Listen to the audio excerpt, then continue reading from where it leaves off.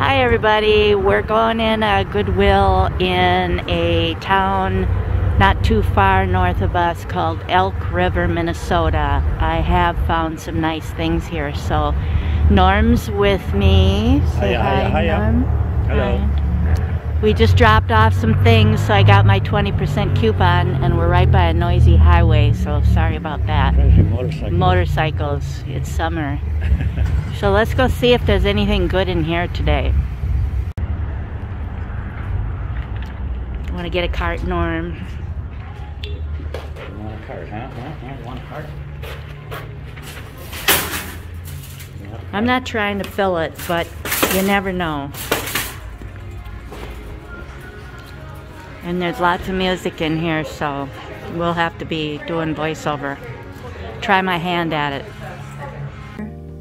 Well, Norm walked away, and I looked down on the bottom shelf and saw what looked like a macrame plant hanger or something. I thought, wow, this looks like a huge one, or maybe it's more than one.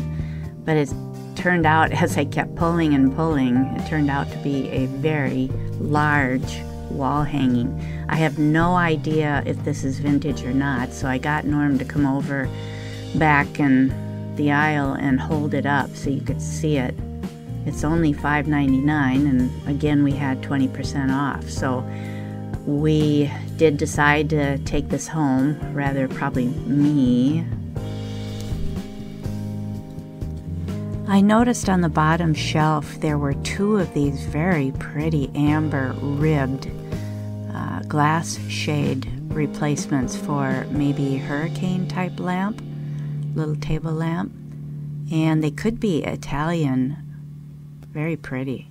I noticed this vintage, I assume, 10.5-inch clear glass Christmas tree apothecary jar or candy container. There's two for sale on the internet for $15 and $19. Amazing.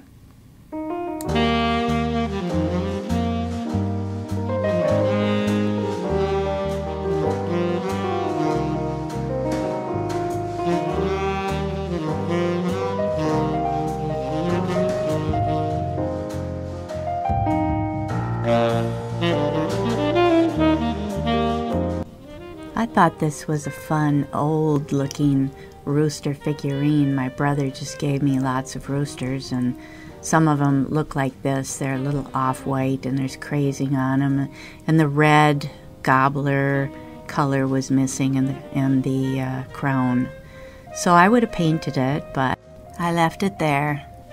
I thought you'd get a kick out of seeing this half mug, half for half a cup of coffee. I wasn't going to get it, but when we got home and Norm saw this video clip, he said I would have bought that. Well, if he would stick around me, then... Isn't this the cutest set of owls? I don't think they're bookends. Norm said, nah, they're not bookends. But it just kind of made you think that because of the way they fit together. But they're just adorable. It looks like a mom and the baby. Oh, so cute. He's always finding fun things, but I told him they were new. And of course, blue is not my color. But we just have fun seeing what's out there in the stores. We never go to regular stores. But that was cute.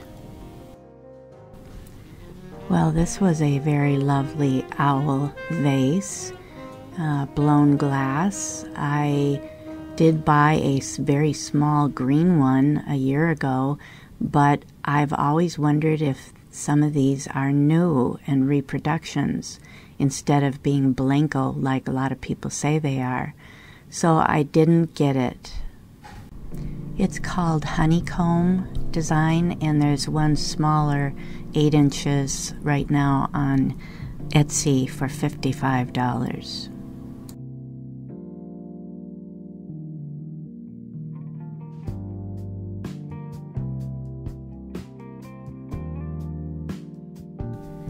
Well, this is a good size, very detailed ceramic owl for $6.99, made in Japan. I would have had Norm spray paint it if I was going to get something like that, because I'm not crazy about the dull finish. But a lot of you might really like something like that, and it's a good deal if you just enjoy the natural look. And the berries on it and leaves are very pretty, but just not my style. This seems like a vintage piece, not really sure. It's all inlaid pieces of glass that you can feel. It's handmade in Bali. The tag has been taken off, so we have no idea how old it is, but it kind of looks like it's been around for a while because of the bottom. Not sure. I see an awful lot of swan figurines all the time. They are pretty. I never really knew that there were 3 types of swans. In the United States, there is the mute swan, a trumpeter swan, and a tundra swan. The mute swan is not mute, but it actually originated in Europe, and it was brought over to the United States to decorate our ponds in parks. So it has the curved neck, the pretty curved neck, like that one, and these shown up here, which is pretty typical when you look at figurines. It has a orange bill, which is also makes it very colorful. The trumpeter swan has a black bill as well as the tundra swan. The tundra swan is probably the smallest, and they both can be seen together in more natural habitat areas, but they say you can see all 3 of them often together in one area.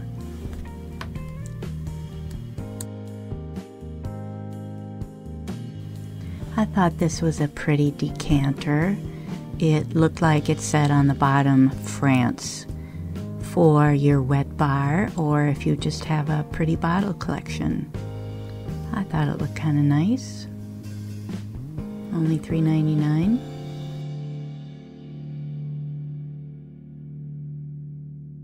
In the metal aisle, there were a lot of very nice pieces of old aluminum trays, etc., basket-looking pieces. This was one of 2. They're both the same and really pretty, I thought, with the pierced edges on them. Roses. So nice. Well, this could have been a valuable piece to resell, but I chose not to get it. It was a real deal, but it is made in France, and the mark is shown on the side, Ville du. Villeddieu. One word. There's a lot about it and that area in France and their copper pots. So this is a little saucepan. It looks to me like brass handles and a brass lid and a ceramic knob. Ville du. Something I don't know anything about. I just know that copper is very popular right now. From pictures I've looked at on the internet, this looks like an antique brass teapot, not a tea kettle. It doesn't have a large handle over the top of it like the kettles do. So this could be considered a teapot. So it's either vintage or even possibly antique. There seems to be a lot of old things in this Goodwill store that I don't know anything about. This looks really old to us. I have no idea. Looking at the patina, the fact that it's carved or etched on the front, really looks old. I'm only going by the patina on it. So, and elaborate design. I don't even know if there's any kind of mark on it that would show that it's silver plate. It seemed lightweight to me. So sorry I don't know anything about it, but thought it was interesting. Well, this was an interesting find. It could be vintage, it could be antique. According to lots of photos I was looking at on the internet, they can be Scandinavian or German. And this kind of looked like some of the German ones, which actually got pretty pricey on the internet. So who knows, unless you can identify on this wall to the right a piece of clothing hanging there. It probably is a little hard to tell. The label is missing off the back. But look at the little clock, neat beams in the ceiling.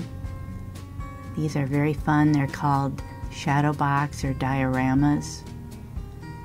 But yeah, there's just no way, unless you're an expert, of telling its age. We thought you'd get a kick out of this sign. I can see a mom doing that who's got little kids. Very funny.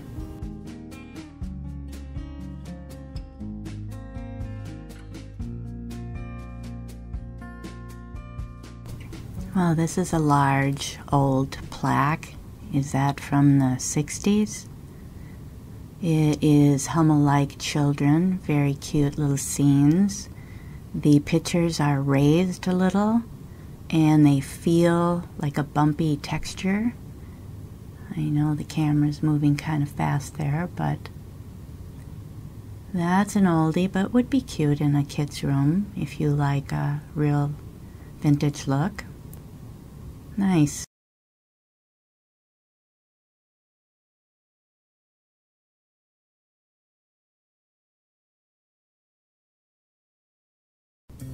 Well, I guess we should have taken 3 of these home. They are L.E. Smith Moon and Stars pattern wine or water goblets, but this one over here, the 4th one, was cracked. Right now on eBay, I find one for $19.50 just for one. So that would have been a nice profit, but I just don't have time to be selling extra things right now. Well, hello, pretty thing. This is Empoli glass, blown glass. I recognized it right away. It's called Optic Design. $2.99. It is actually an apothecary that, from what I see on the internet, it's missing its pretty little lid. But I still liked it enough to take it home. It's a beautiful color and design.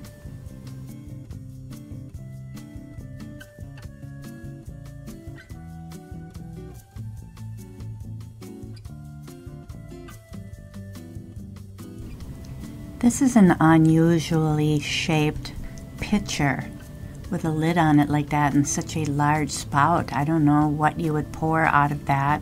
Gravy? Or is that just a huge creamer? Really different. But the floral design on the front is transferware. I did purchase this bud vase on the right. I have a very small one, half that size, in a similar shape. I never knew if it was hobbyist or not, but we saw something in another aisle that had a label on it. It looked the same, only it said it was from Alaska, like a souvenir. I thought this was a really pretty milk glass rose designed bud vase. It definitely needed cleaning, but it is a very pretty little bud vase that I don't need. I've got plenty of bud vases. Well, this is a very crazy tiki mug.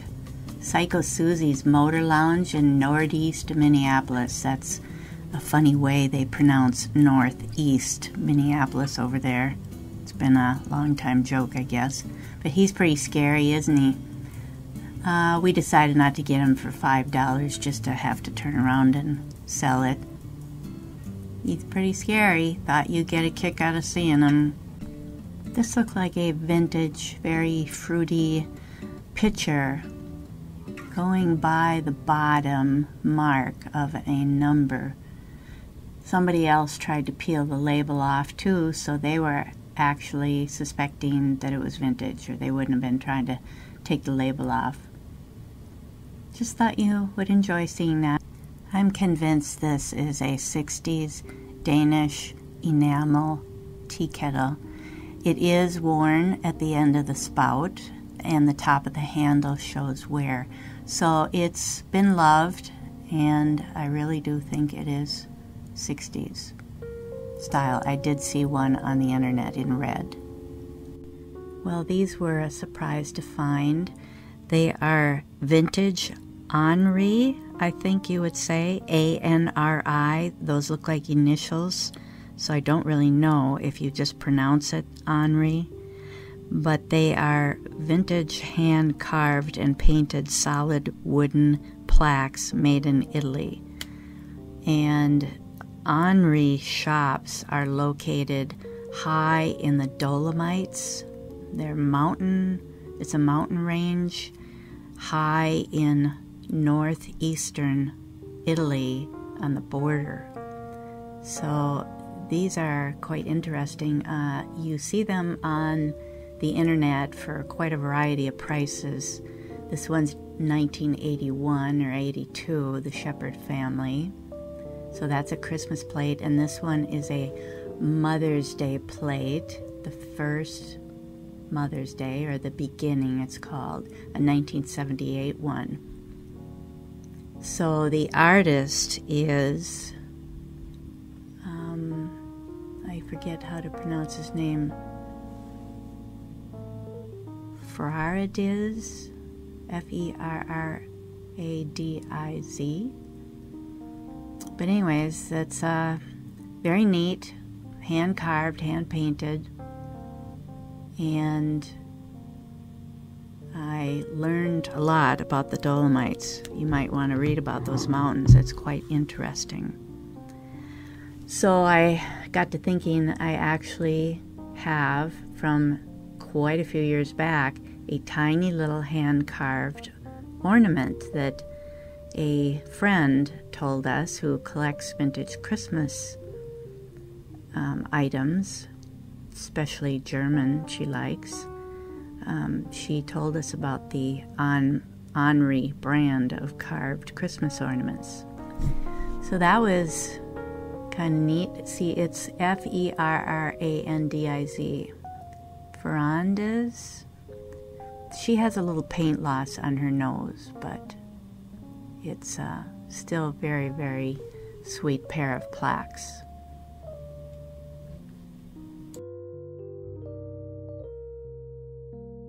Just thought these would be interesting to show you. Carved candle holders. Looks like something Laura Caldwell would pick up on her channel. She is very much into boho decor and loves everything brown. Always gets kidded about buying everything wood. I thought this was fun. Looks like a sea turtle. Designed in Hawaii, made in the Philippines. It is an item from 2010, but again, Laura Caldwell, who shows boho decor, she would probably pick up a serving piece like this, and she cleans them all up nicely and oils them, and they look good as new. This is very unique. It is a wooden bud vase, but it's got a brass flower on both sides. I don't think I've seen anything like that before, but I admit I'm not typically looking very hard in the wood aisle. As you know, it's not something I collect, but that was cool. And these look really old and used.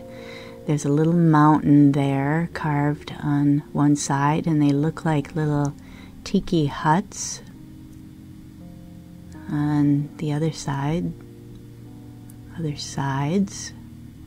So I don't know where they're from, but they look really old and used. This was a little jewelry box that needs a very good cleaning. It is made in Japan. It doesn't look like it's torn or stained. It just looked pretty dusty, dirty inside, and the outside didn't look chipped. Made in Japan. So that is a lacquered box, wooden box, and the bird picture is kind of nice. Just thought you would like to see that. Well, I thought this was an adorable rooster cookie jar. It did have a chip on the crown, which we'll show you here in a few minutes. The back edge of the crown had a chip on it. But it was very cute, and I really struggled to figure out the name on the bottom. It says Gilner, G-I-L-N-E-R. And on the internet, it shows Gilner California Pottery Rooster Cookie Jar 1999. So that was hard to figure out the G on there. It was really hard to read when we were in the store. But I finally found it when I got home here. We did not buy it. I don't have gray things anywhere, or silver. Those are just two colors that I don't use in our decor. This looks like a vintage 80s Kimco, K-I-M-C-O, music box made in Japan. For $3.99. It did work. Norm wound it up, and we were trying to remember the tune, and it finally dawned on me it was Butch Cassidy and the Sundance Kid. Butch Cassidy and the Sundance Kid. Yeah, I could not think of the movie, but the song is Raindrops Keep Falling on My Head. Yeah, I get it. She's got an umbrella, so that makes sense. Very funny.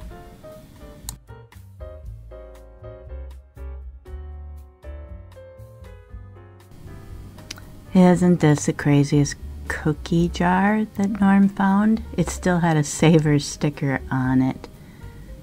I know that there it is, $8.99 at Goodwill. It is so funny. You see the chip on the back there. But I don't know who made that. It is really cute. I can't tell if that's a mouse. I guess I'd have to look at the tail again and back. But it's really cute colors, isn't it? So funny. Can't find any identification on it on the bottom. Boy, if you love parakeets, this is quite a piece for $14.99. Norm looked it over and he didn't see any problems with it. Very, very colorful, isn't it? Wow, I did have parakeets when I was a kid. My cousin Linda has parakeets. She has enjoyed a lot of different ones, but it's sad when you lose them too, just like any other pet. They have personality. So that was a very nice piece, and we believe it's Japan, like the owl that was the dull finish. Well, this is right up my alley. I just love hobbyist speckled pieces like this, and I don't have that shape nor that color combination. That's really a limey green in there. Very, very fun. Maybe there's a little yellow in there too, I can't tell from the video here, but I love this. I'm taking this home. That's a deal, plus our coupon. Here's 3 nice pieces of art glass fruit. It would be $9 for all 3 of them, $2.99 each without a coupon. I have a glass ear of corn and pumpkins I put out, but I don't have any fruit, and I wasn't planning on purchasing these, even though they are quite nice. Just don't have room for them. We found this an interesting piece. Fancy gold trim top on it. It had texture on it. It looks very old because of that crazy old piece of green felt. And under the here was only a strange number, 4065. Doesn't mean anything, but it looked like an old piece. This is a really sweet angel hobbyist piece, very nicely done. It's not chipped anywhere on the tips of the wings. The bottom does have a date that we couldn't tell if it was 74 or 94, probably 74. And it does say Mom right there. I can't read the other name on the bottom, but that was very cute. These clowns were also very sweet, very nicely done, so colorful. They have a bit of a sad face, not scary. One playing a violin and this other one, not sure why he has his hands out. And I don't know that mark on the bottom. It could be German, could be Japan. Really hard to tell. For me, I'm just not up on those things, but they're sweet. I don't collect clowns either, but we thought you'd enjoy seeing them. Beautiful condition.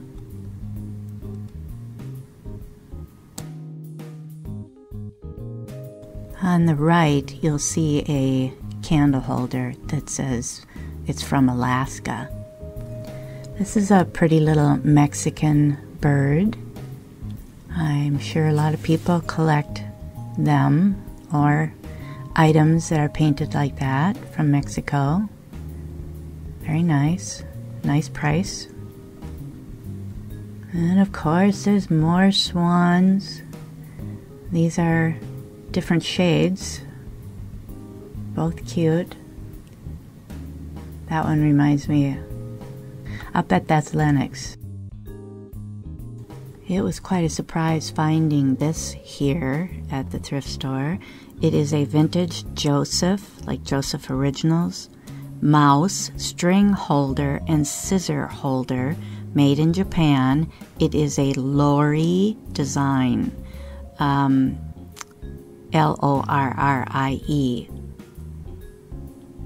There it is, the sticker, Lorrie.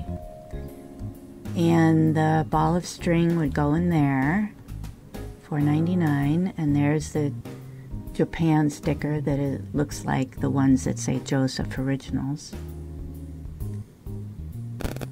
The scissors goes into the top of the nose, and the string would come out the package. Now this is a cute guy too. It's a bank, $2.99. He looked like he was in pretty good condition, and they actually still had the stopper, which is often missing, but he's very cute too. So I thought it would be fun to show you this item too. I would call it an ewer, 1972. Dorothy made it. It's a neat shape, and it's a lusterware finish. Very antique-y looking. That was a nice item. Not my style, but I think you would probably enjoy seeing that. Didn't see a price on it. There were a lot of these large lap-size trays there. Very nice pine cone design. We happen to have a large set of the smaller ones that I like a lot. Ours don't have that brown edge on them. They were a little chippy on the edge. Just saying hi here. I end up looking at a vintage Indiana glass diamond point pedestal compote up there. So I don't see the price on it, too far away. Norm wasn't zooming in at that point, but then I wanted to show you a funny 1983 swan. It's for holding your little guest towels or washcloths rolled up in the bathroom. And that was from the 80s, and they came in all different colors. And people are starting to collect them because they think they're real mod looking. So I'd like to mention that darling pink denim jacket I bought at Bibles for Missions for $3.58. And I've bought many, many neat jackets there like that for that same price. This here was a real surprise. It is a retro Haeger seagull. The price is $6.99. I got all excited about it, and I really wanted to get it. Was determined we were going to bring that home, but that little chip on the tip of the wing, very small, made Norm say he really didn't want to get it. So back it went.